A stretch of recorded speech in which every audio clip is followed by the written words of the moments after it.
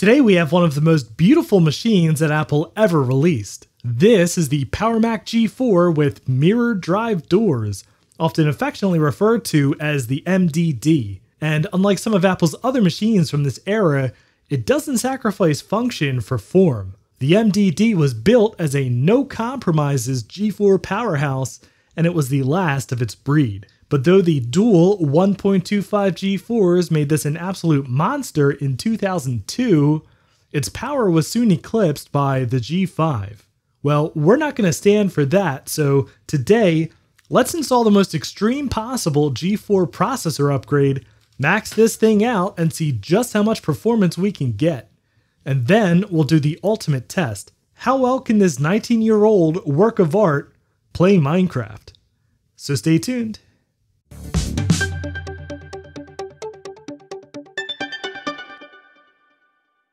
And if you enjoy taking Apple's most beautiful creations and mercilessly mutating them to unreasonable levels of performance, I hope you'll consider subscribing to the channel. We have many more builds like this in the pipeline, including even older and rarer machines.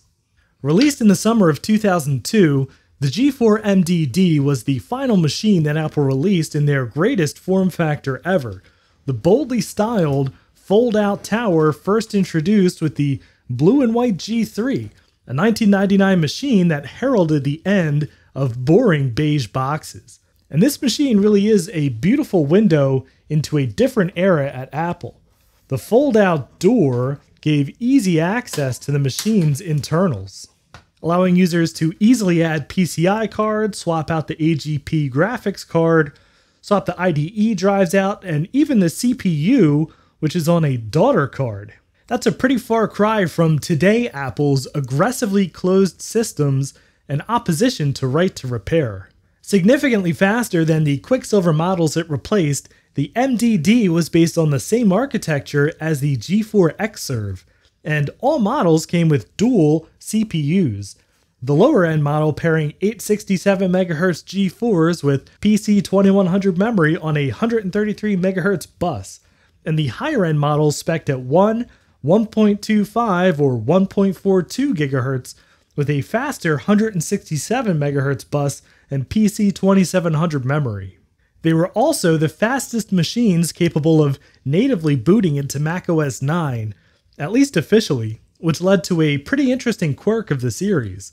Although the MDD was discontinued in June 2002, it was actually brought back due to demand from users who needed native macOS 9 capability, and it was then phased out again in June 2004. Okay, now before we dig into this thing, I'd like to say a quick thanks to today's sponsor, NordVPN, who I've actually been a customer of for many years now. On this channel, we're all about the computers of yesteryear. Back when the internet was new, strangers didn't get a continuous feed of our personal information, and nobody was watching every move that we made online. But today, that's no longer the case. Gigantic, faceless corporations store the minutiae of our lives in databases. That's why using a secure and reliable VPN service is so important. So I'm proud to say that NordVPN, my personal VPN of choice, is sponsoring today's video along with a special offer at nordvpn.com/actionretro. Not only has NordVPN been around forever, but their mix of features has continuously been second to none. For example, their diskless servers don't store data or configurations on site. You can route your traffic through 2 NordVPN servers to double your encryption, and NordLynx is a next-gen VPN tunneling solution based on the popular WireGuard protocol for extremely fast VPN connections. That's why I personally chose NordVPN long before I ever had a YouTube channel, and why I continue to recommend them. So go to nordvpn.com/actionretro and use code ActionRetro to get a 2-year plan with a bonus gift and a huge discount. So thanks again to NordVPN, and now back to our mirrored monstrosity. So the machine we're working on today is a 1.25 GHz FireWire 800 model, which should have 256 megs of RAM in it, and the original 80 GB hard drive. It's in pretty good cosmetic condition with a few scratches and cracks, which are pretty much inevitable on these, but I haven't actually turned it on yet. In fact, this machine literally got here today. about an hour before I started filming. You see, I was supposed to film this video weeks ago, but tragedy struck.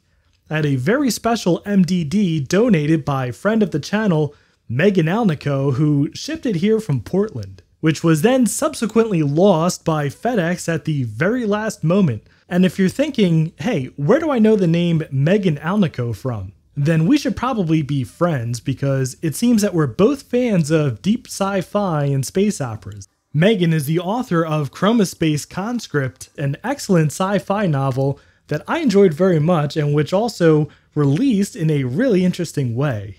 In addition to being available on Amazon for Kindle, she also released it as a bootable PCAT compatible DOS disk image. And I'll link both the Kindle version and the DOS version below, and if you're a fan of deep sci-fi, I think you'll really enjoy it.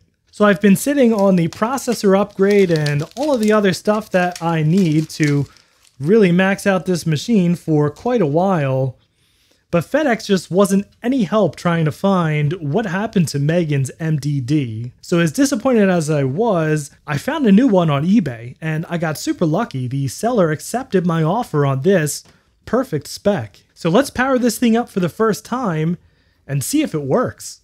So here we go.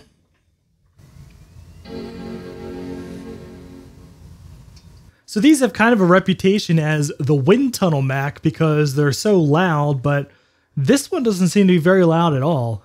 Though I already dug out this beefy 12 volt 120 millimeter Noctua fan, so maybe we'll install this anyway. Okay, now let's talk about this processor upgrade because it's incredibly special and it's not something that you could just go out and buy.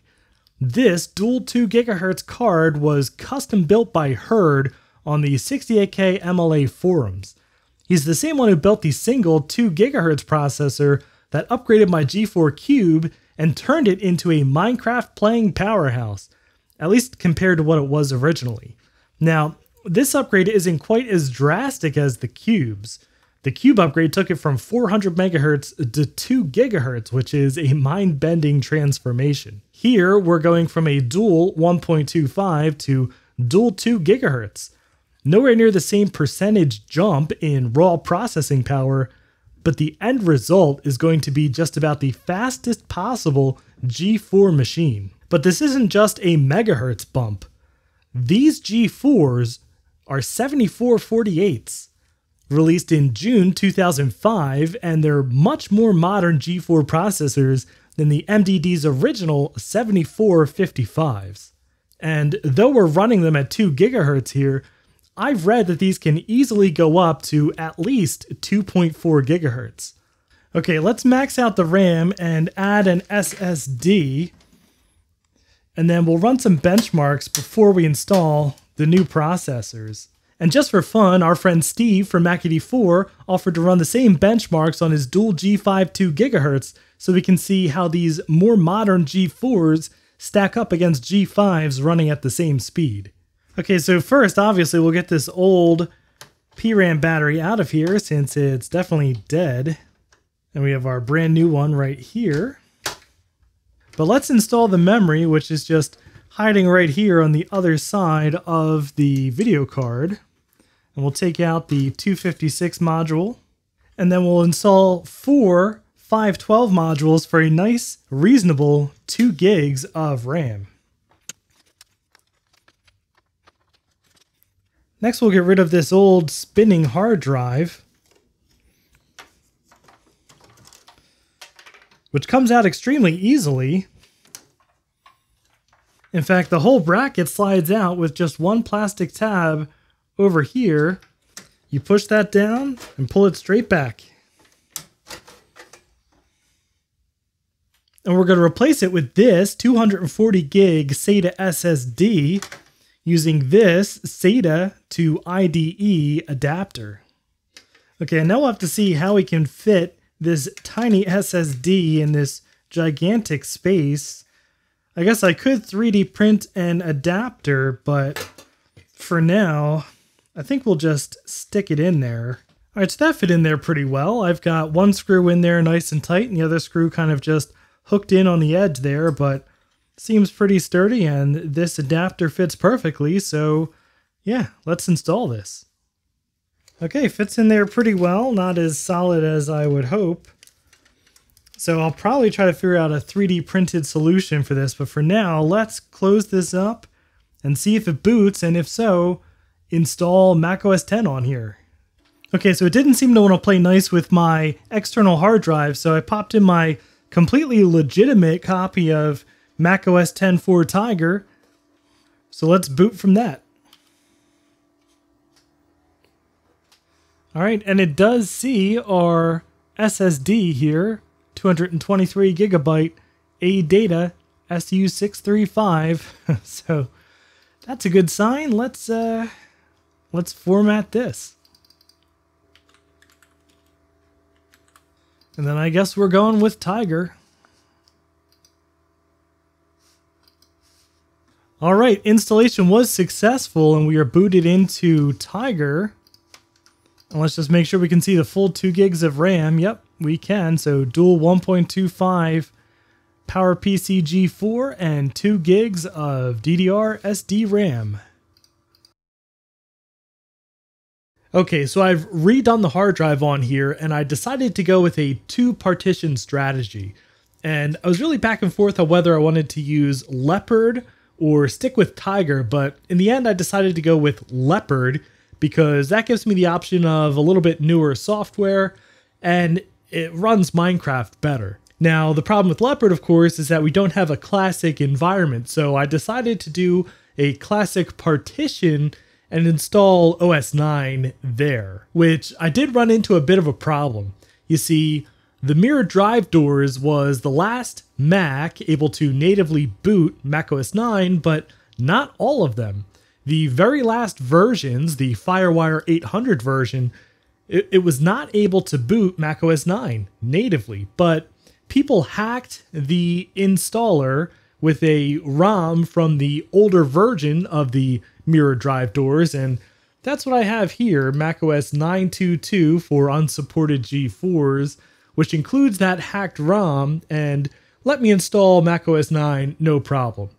The only one slight caveat is that to boot into macOS 9, I can't just go into System Preferences, Startup Disk, because it doesn't show up, because OS 10 knows that this is not a macOS 9 compatible machine. So what I actually have to do is restart the machine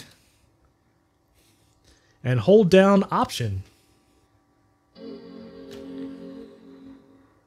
And the bootloader sees the classic partition just fine, so not really that big of a deal, just a slight loss of convenience. And once we're in macOS 9, there seems to be no loss in functionality. The drives work, the sound works, and even the FireWire 800 port works. It's just detected as a FireWire 400 port. But yeah, this is kind of the perfect best of both worlds machine now. We have our classic partition, which is 6 gigs, and then the rest of the hard drive, 200 something gigs, is in the Leopard partition. But before we install our crazy upgrade, I do want to run some benchmarks. And I thought it would be funny to actually run MacBench 4.0 since we do have macOS 9 here, and pretty much all of the machines that we've been upgrading have been much older than this machine. So let's see just how much a dual G4 1.2 gigahertz trounces a PowerPC 601 60 megahertz. And I assume it will be by a lot.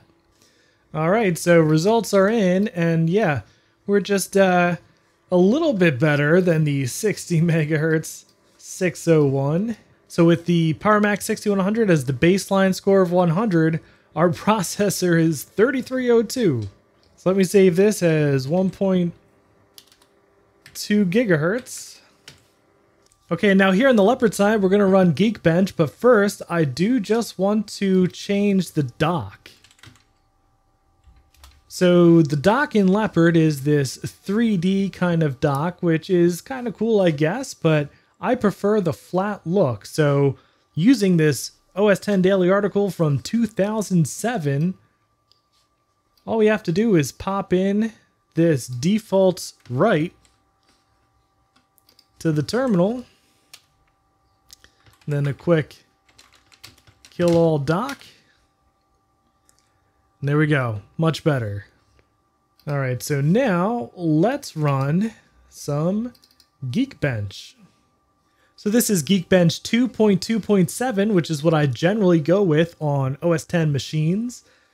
And the demo version's limited to 32-bit, which is fine because this is a 32-bit machine.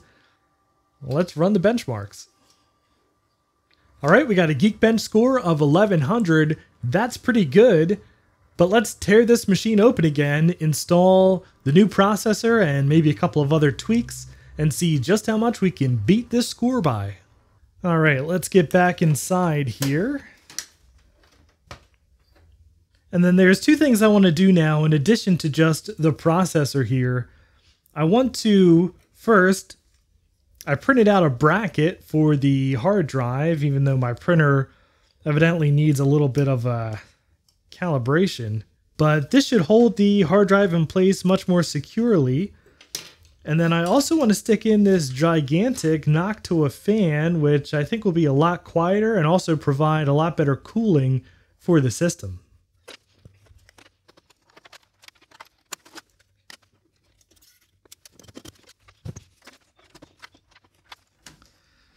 All right, there's our old beefy black fan.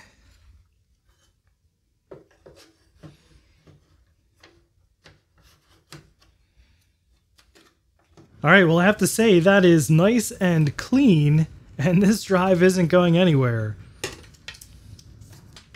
And our adapter fits on there nice and snugly. So, yeah, let's toss this back into the machine. Well, as is par for the course for this channel, I was so excited to install the processor, I completely forgot to install all the software that we need. So, luckily I remembered before I went to try the machine with the new processor, because I would have been very confused when it didn't work and I would have had to take the processor out. So let's install the Sonnet software, which fortunately is still up on Sonnet's website. And that's going to update the firmware, and then we also have to put in a code that Herd was kind enough to send me.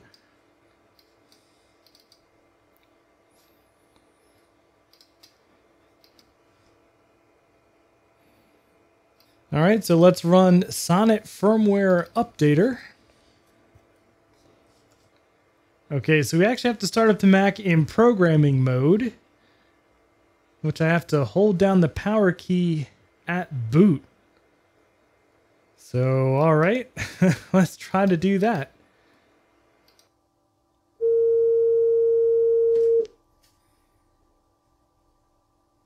All right, we got the weird beep and the flashes, so I think we are in programming mode. Your firmware is being updated. Programming successful. All right, next let's open up Terminal. And let's put in this code for NVRAM that Herd gave us.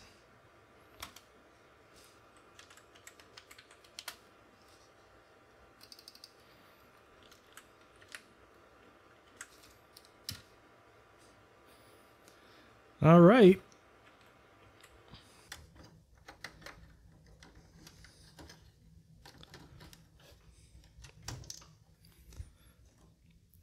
New processor card is installed. Now, one caveat is that these processors are slightly taller than the original ones. So Herd told me to put some spacers in using washers or something to just give it a hair more space than it originally had.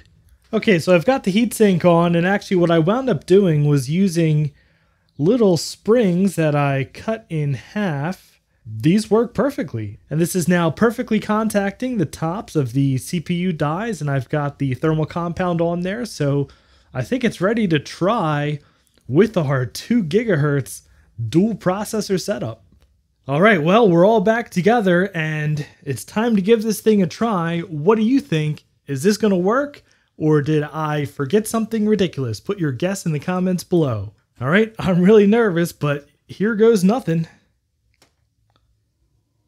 Fan spinning up. It chimed. Hey, look, it's booting. It's booting off the dual 2 gigahertz. I can't believe it. Well, I can believe it. I mean, I was extremely careful, but yeah, that's exciting. All right, I am so unbelievably excited right now. We are booted off of the new processor, and let's just take a look about this Mac. Dual 2 gigahertz PowerPC G4 with our 2 gigs of RAM. I cannot believe it. That is so exciting. Okay, before we run the benchmarks, I do want to just see how this thing does booting into macOS 9, because that's a very important feature of having the mirror drive doors. So we'll just restart and hold down Option. All right, well, unfortunately, it does appear that macOS 9.2 has frozen during boot, so I don't know what that's about. All right, we've fixed it. After trawling through a couple threads on Mac Rumors, I found the solution to our macOS 9 booting problems. All I had to do was go under Extensions in the System folder and go into Multiprocessing, and there was an Apple extension in here, and I just had to remove it. And now we boot up in macOS 9.2 just fine. So let's run our MacBench 4.0 benchmark once again and see how a dual 2.0 gigahertz G4 processor stacks up against a Power Macintosh 6100 60 megahertz. Okay, the results are in, and predictably, it's hilarious. So using our Power Macintosh 6100 60 baseline as 100%, the dual 2 gigahertz G4 scored a whopping 6,379% in the processor score and 3,708% in the floating point score. Let's see how it compares against the 1.25 gigahertz CPU. Yeah, well, according to this, it's almost double the performance. So 1.2 gigahertz CPU got 3,302%, and the dual 2.0 got 6,379%. But using MacBench 4.0 is just kind of a joke since we have native macOS 9 capability. Let's boot back into Leopard and run some benchmarks that are more appropriate to this system. All right, benchmarks complete, and I can already see we're quite a bit above where we were with the old processor, which of course isn't surprising since it's a much faster and much newer version of the G4. But let's pull up the 1.25 score. Yep. So we went from 1100 to 1633. That is a huge, huge improvement. And I am very happy with that score. That is awesome. All right, so benchmarks are fun and all, but let's do the real test that this whole thing has been about. Let's see how well this plays Minecraft 1.2.5.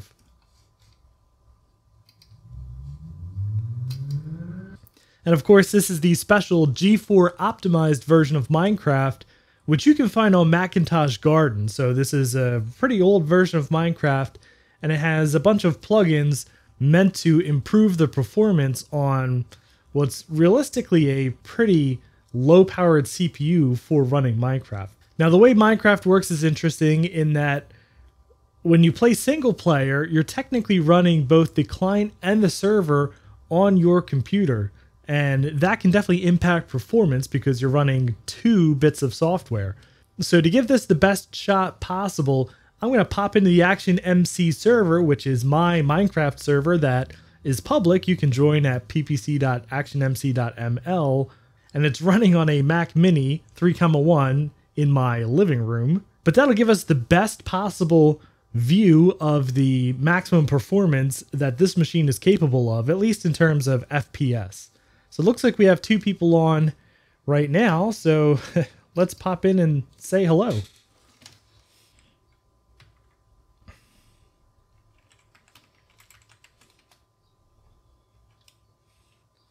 All right, so here we are in the server. Whoops.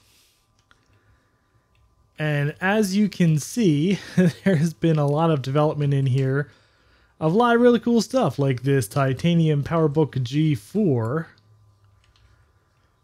And it feels like a pretty smooth experience. Let's hit the frame rate button. Yeah, so we're doing in the 20s, 24, 25 FPS, which is totally playable. Now, one thing to note is that playing in windowed mode is actually slower than playing in full screen mode. So we're getting 24 FPS in windowed mode.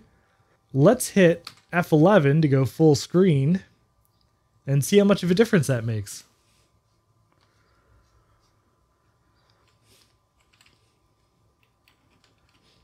All right, so not really making that much of a difference, honestly. We're still in the mid-20s, but perfectly playable. Now let's try something else. I have the video settings set to render distance normal. If you're playing on a lower powered machine, you might want to set this all the way down. In fact, the default for the G4 optimized version is render distance tiny. So let's see what that does to our frame rate. Oh my god. All right, so now we're in the 90s, 94, 86. Yeah, that makes a huge difference. And at the view distance of tiny, we get basically a modern computer's frame rate. Although, admittedly, not the best Minecraft experience, but still not too bad. I mean, it's certainly very playable and very impressive for a 19-year-old Power Mac G4. Okay, so I am so incredibly excited about this machine. This might just be one of the world's fastest Power Mac G4s. Now, I think we do have a little bit more room to go on the processors themselves. They could technically go faster, and I do know that there are at least some other dual 2 GHz Power Mac G4s out there, but we now have one of them. Now, one question that I get from time to time is, are these kinds of upgrades worth it? And that depends on your definition of worth it. I mean, from a purely pragmatic perspective, we spent a ton of time, effort, and yes, even money to bring this machine up to about the level of a modern day Chromebook. And you can definitely get a much, much more powerful computer for a fraction of the price of upgrading a cool old machine like this. And in fact, Steve from Mac84 has sent over the benchmarks he took on his Power Mac G5, and well, he still beat us. That's a 64-bit processor and a much, much faster architecture, and those machines can be had for very little. In fact, I recently gave away a Power Mac G5 locally just because I didn't have room for it anymore. And that computer can run circles around this machine. But we're not done upgrading this yet. In fact, processor speed is only one component of performance. The next upgrade I want to do on this machine is going to be a weird one. And it involves this, designed for Windows XP, GeForce 7800 with 256 megs of VRAM. So make sure you're subscribed to the channel and stick around because this will be very interesting. But if you enjoyed this video, I'd appreciate a thumbs up, and if you'd like to see more mirror drive door shenanigans like this, please subscribe, and thank you very much for watching. And a special thanks to Chris, Greg, Justin, Sorta Eclectic, Sting124, and Tom, who are my highest tiered patrons and all of my Patreon supporters for helping to make these videos possible.